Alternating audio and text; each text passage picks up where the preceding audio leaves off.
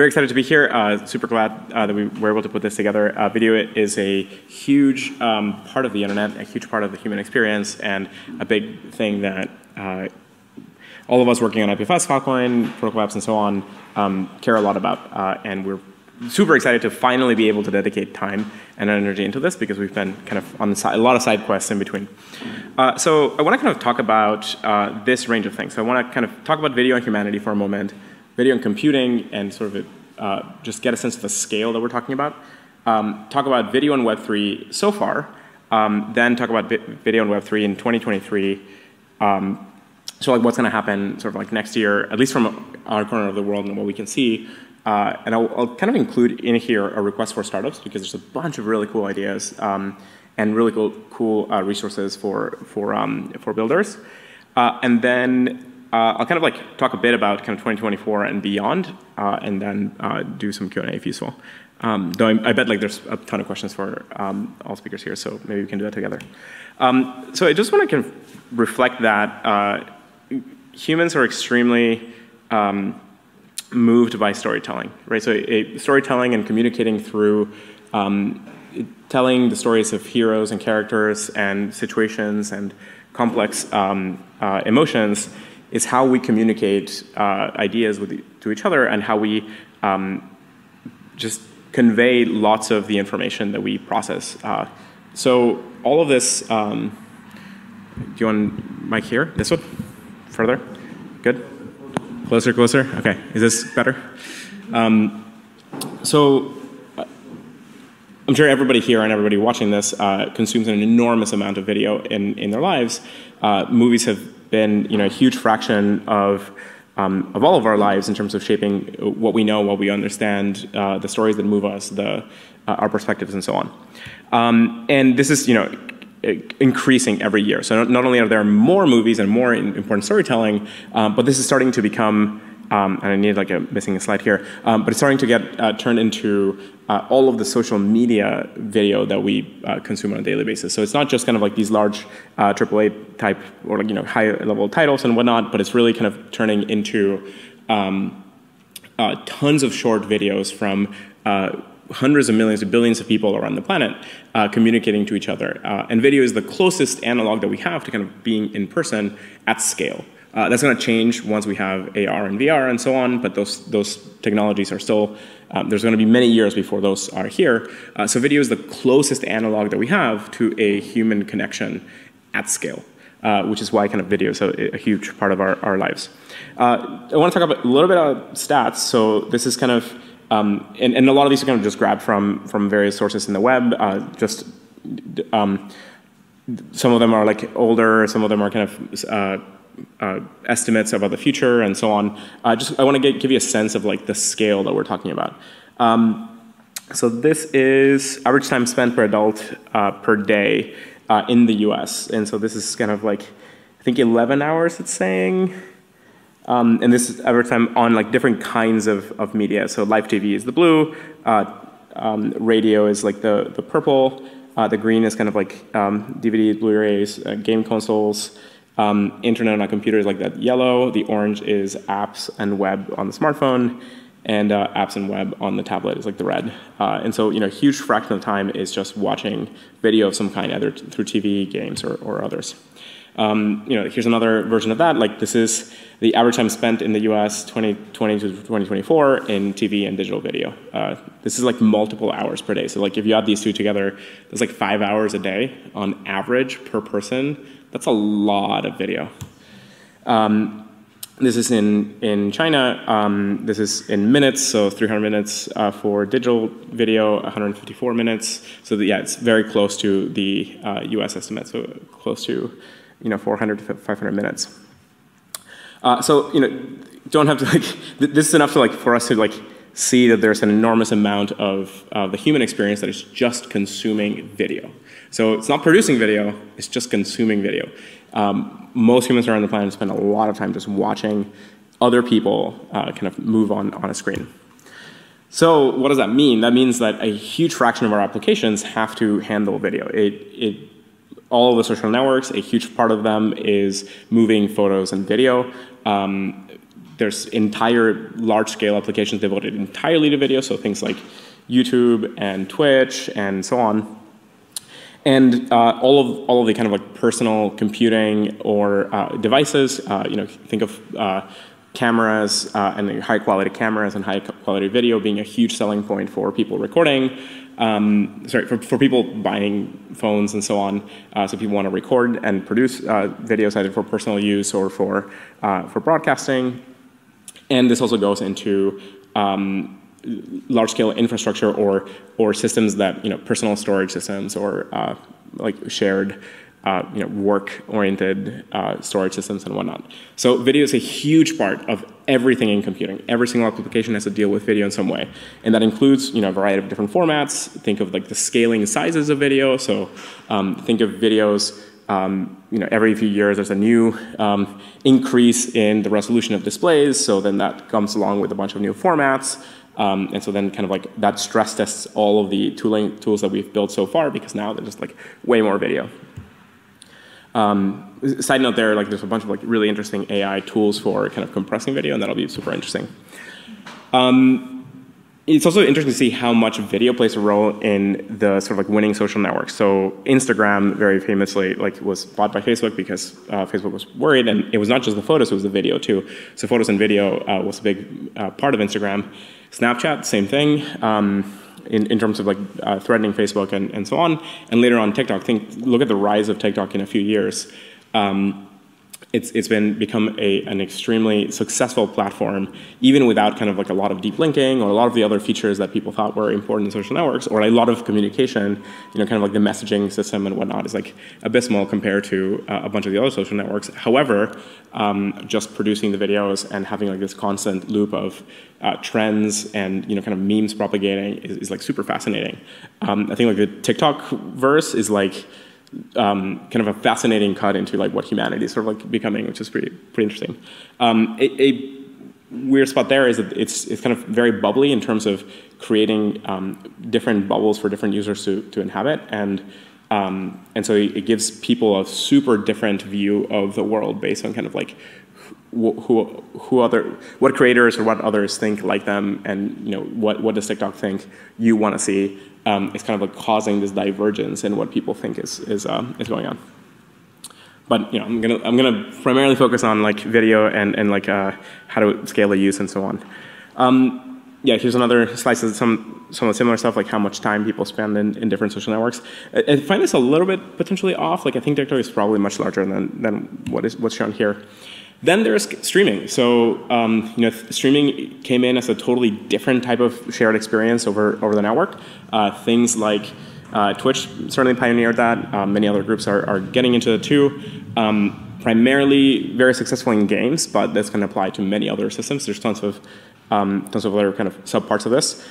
Streaming is a huge part of the internet now, because it creates like this shared experience around doing a thing, and a lot of it is kind of, again, mediated by video.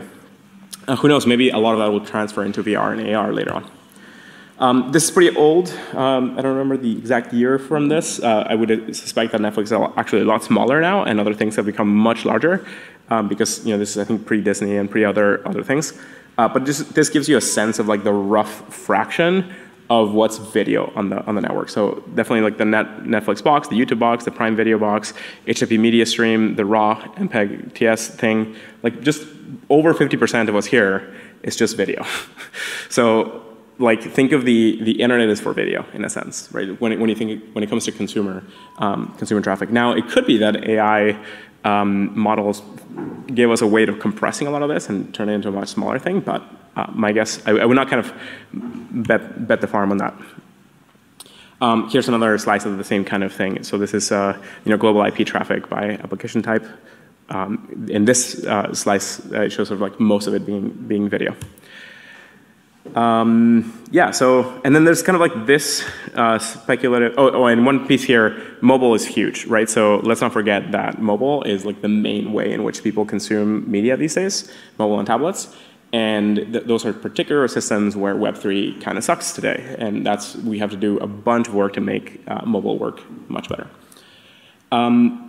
there's kind of like this, I found like this neat speculative thing on one of these reports around different kinds of use cases, and this report kind of like speculates that like suddenly VR is going to be like a huge fraction of the pipes, and so ultra high def VR will become like, will sort of like consume a huge fraction of people's bandwidth. I don't think that's probably going to play out that way, because I think we'll find really clever ways of compressing that. We're not going to stream like video. We're probably going to stream kind of the actual computation that it's going to render somewhere else, but I don't know, could be wrong. But at the very least, kind of a lot of groups are expecting video to keep growing. Cool, so video, huge part of humanity, therefore a huge part of all of the computing infrastructure and a massive fraction of the computing infrastructure and the web and so on. So let's talk about video and Web3 so far. So when we started IPFS, in fact, video was like one of the first things that we had, even in like the very early alpha demo.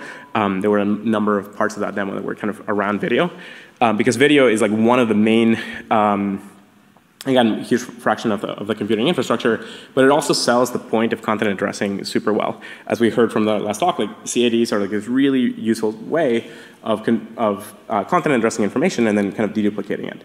Now you have to handle all the transcoding and think about the different devices, but that matrix is not enormous. So once you generate all of those, you can still content address a lot of that and move a lot of that stuff into the edges, and you can get away from having to duplicate tons of traffic the same way, right? So imagine the example that I used early on was like, imagine if a room full of 100 people starts all watching Gangnam Style all at the same time, and like everyone starts downloading the same video from YouTube, and like instead of kind of being able to spread it around peer to peer, right? So like that's kind of what we're talking about. And so making sure that we kind of preserve content addressing all the way through, and especially phones are able to pull content from each other in the same Wi-Fi network, that's going to remain a pretty important priority in the long term. Now it's pretty hard to get this to work right, so there's kind of a lot of work to do to make it good. So in terms of IPFS, like the scale of the gateway, we're going to kind of like segment this out later in terms of use, so things like video and so on can be seen, but a very large fraction of what kind of comes through the gateway is video. The gateway is now serving over 10 million uniquely active users, so that's like over 10 million people use requests through our gateway, and some fraction of those are video. And we're kind of like on the order of like 1.5 billion weekly requests, which is a lot of requests, especially if a lot of that is video. And so being able to serve video extremely well, efficiently, especially the same video, matters a lot to these systems. But know that this is not yet 100 million users or a billion users. Web3 is still kind of like on its way up. We have a couple orders of magnitude to go. So not 5 orders of magnitude to go, only 2, but those are kind of the ones that matter the most. Great, and so there's been a ton of like different kinds of tools along the years trying to mix IPFS and streaming and so on, and there's DTube and many other groups, and a bunch of like the applications that I've used IPFS over the years have kind of focused on video. I want to highlight one particular use case around video that actually is very meaningful, which is, and this also kind of goes into Filecoin. The Starling Lab is a group that has been dedicating a whole set of efforts to using some of this technology to enable groups to archive extremely important cultural information. So think of like building a kind of tamper-proof log and archive of testimony of survivors of extreme circumstances like genocide and so on.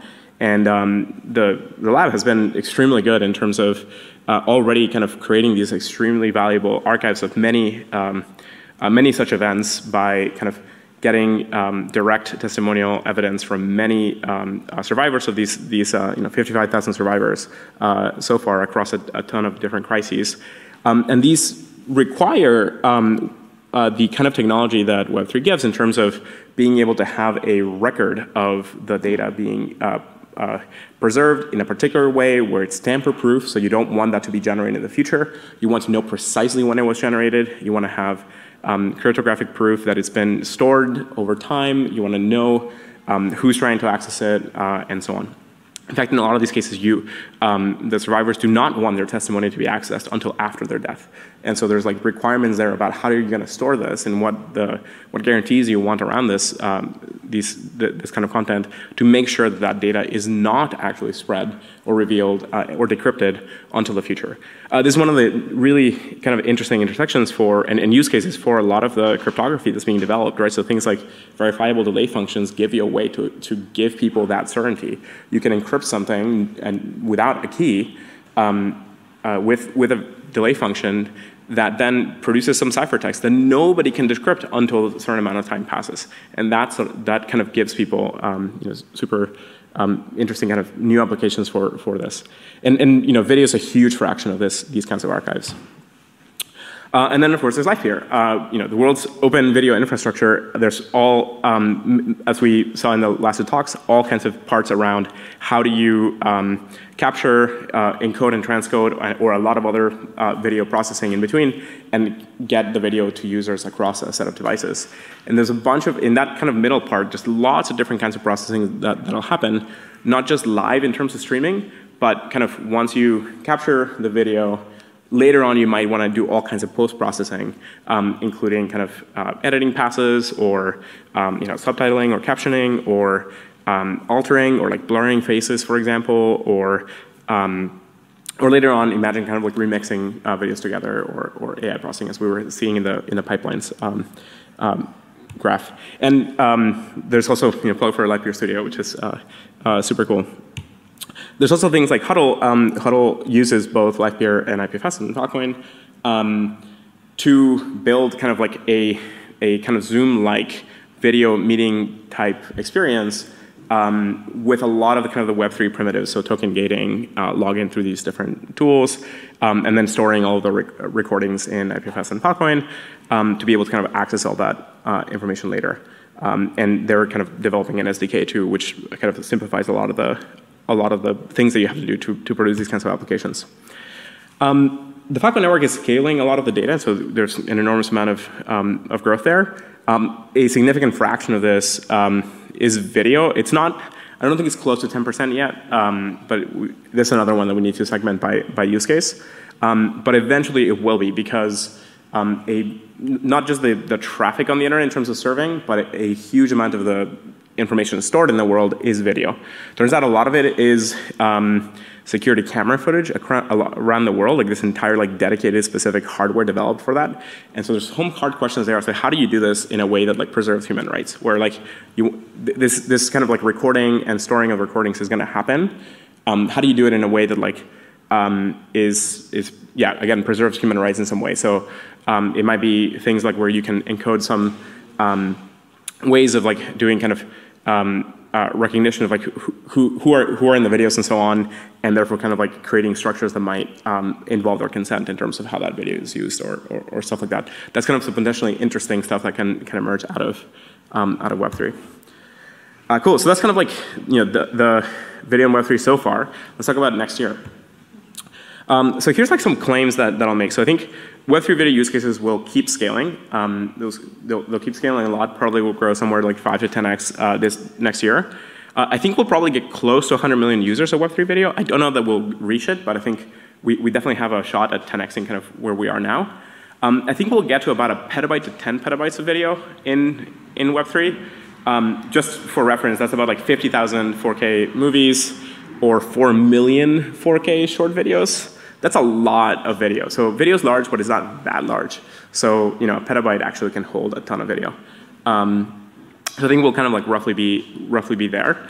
And now the thing that's going to be much more interesting is like being able to deliver the video to users at sub-second speeds. That's where we'll see a ton of scale change. So I think we'll get to CDNs that have tens of thousands to hundreds of thousands of nodes delivering video to tens of millions of users with like sub-second retrieval. So that's like that does not happen today, not well enough, not at that scale. I think that's a thing that is going to happen next year.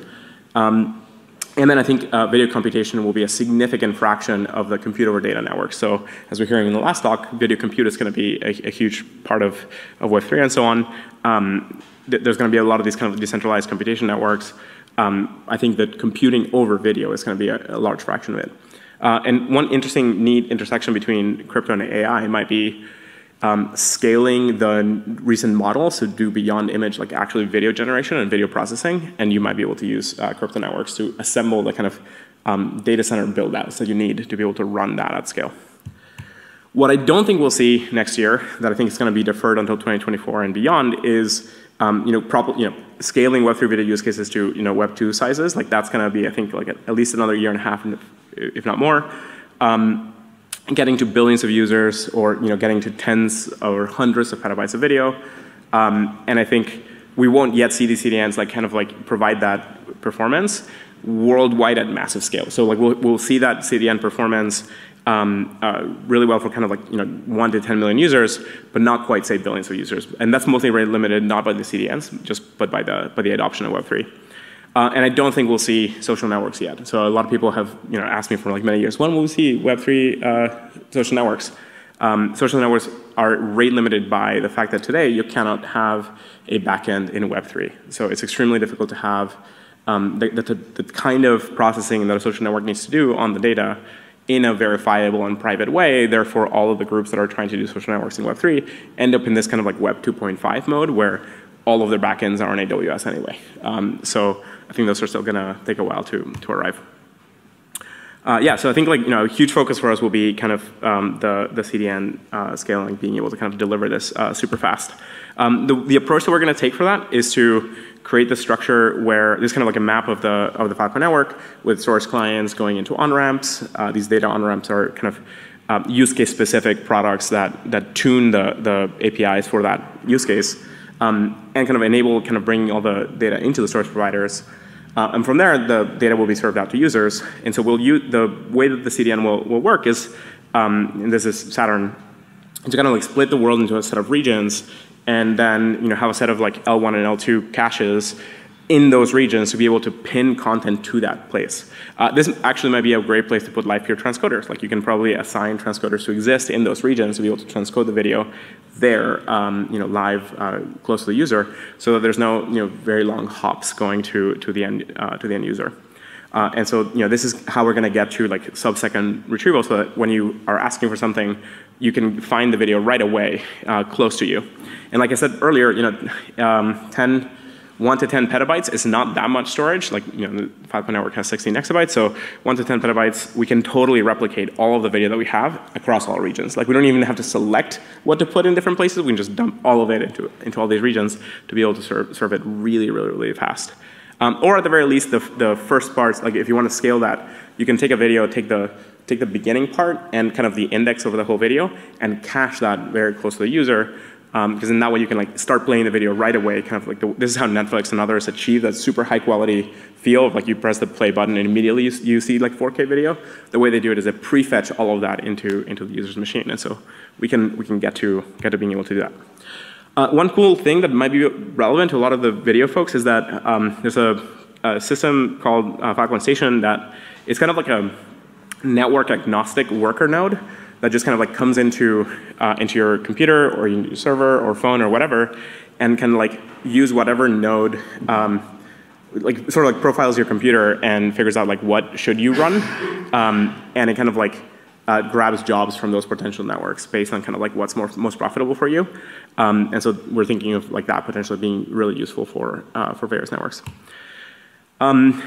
Cool. So then another huge part of this is as we ship FVM, and that brings a whole bunch of use cases that'll give rise to compute over data networks, which are a way of doing these very large scale pipelines of processing over data that's stored on Filecoin. So that's where you can get into super interesting large scale processing of video, and this is where you might think of data science pipelines or machine learning pipelines and all that kind of stuff.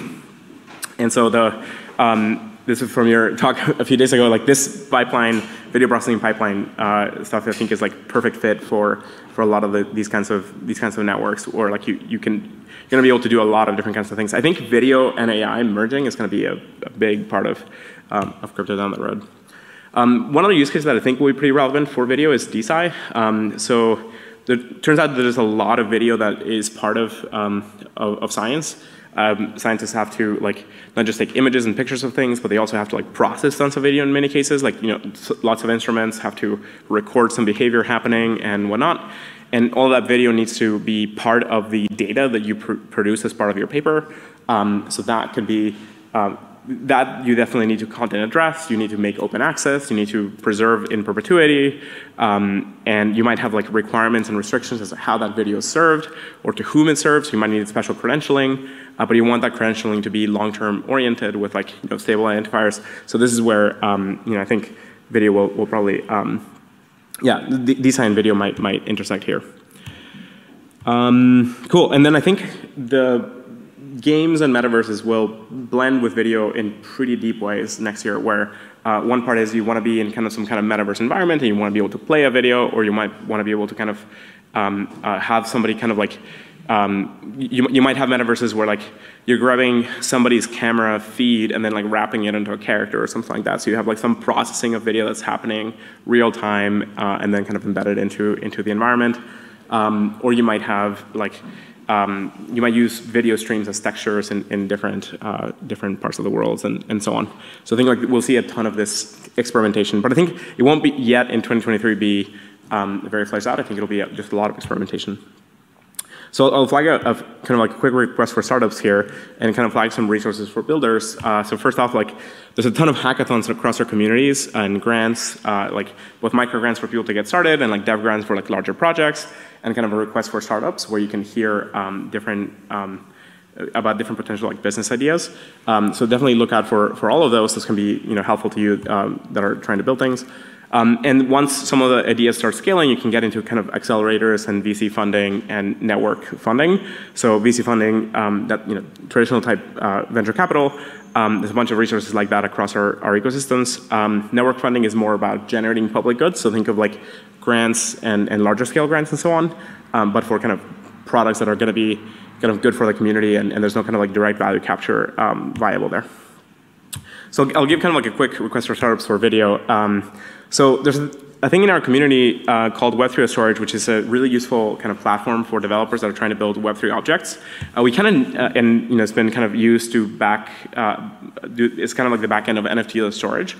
That's kind of how a ton of NFTs get stored online.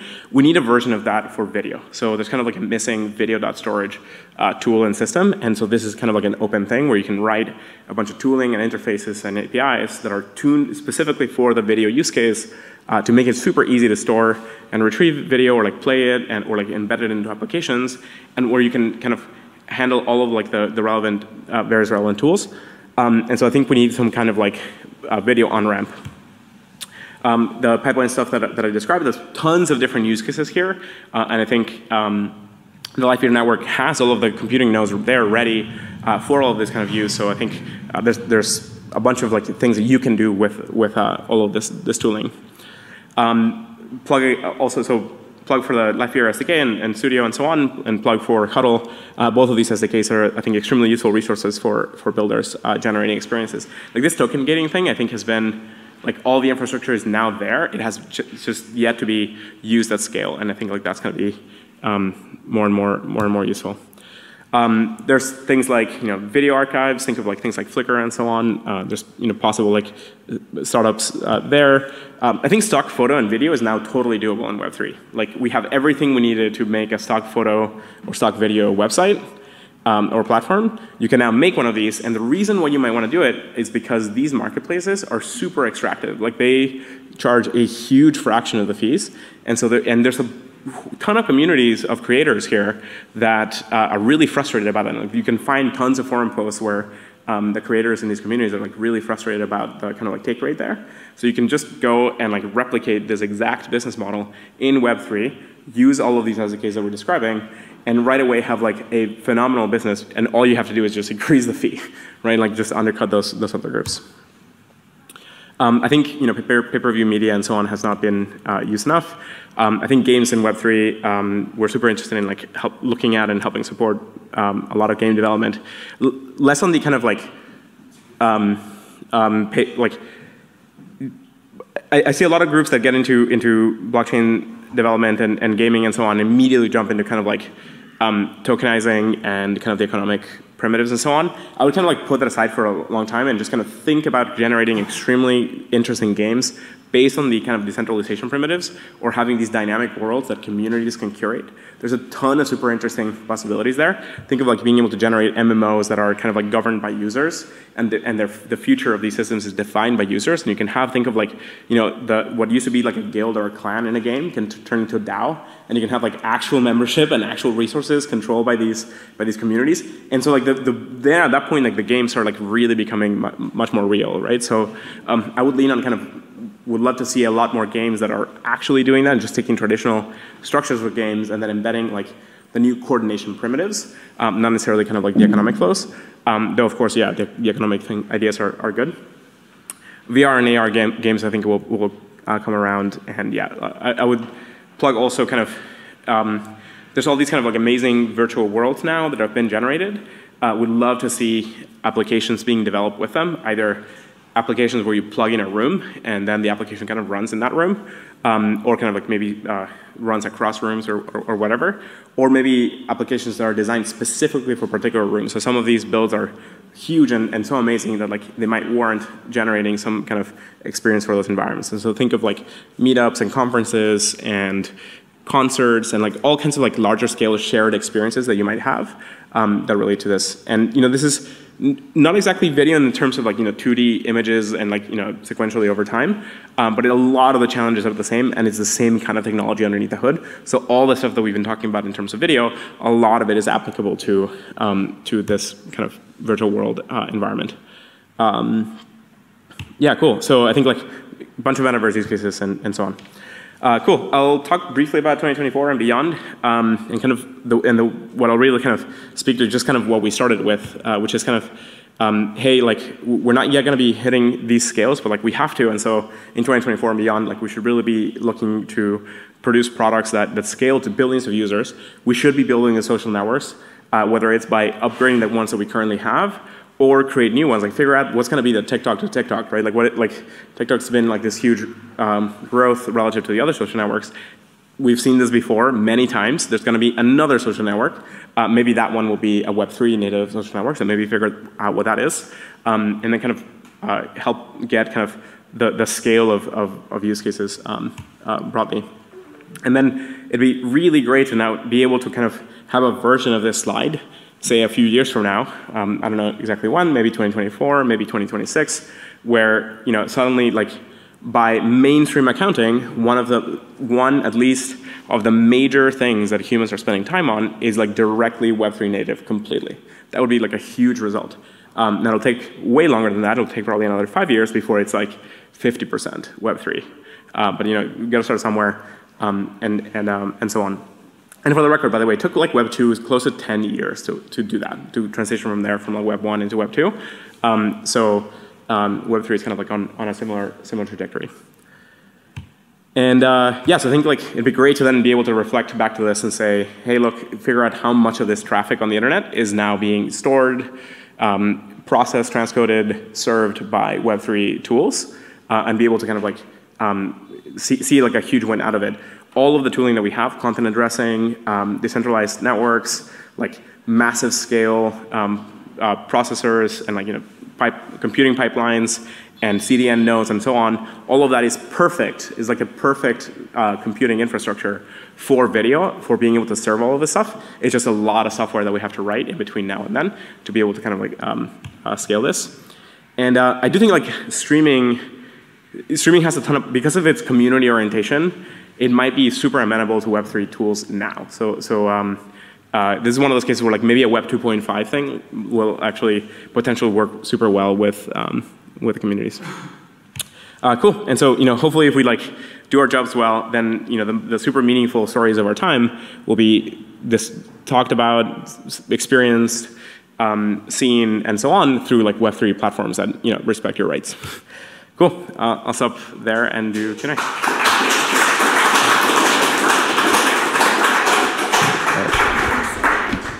Juan, thank you so much. That was amazing. We have time for 1 or 2 questions before I do want to bring up Sean from the Gallery DAO, who's going to do a quick demo on what is likely possible with AI and XR. But yeah, if anyone has any questions.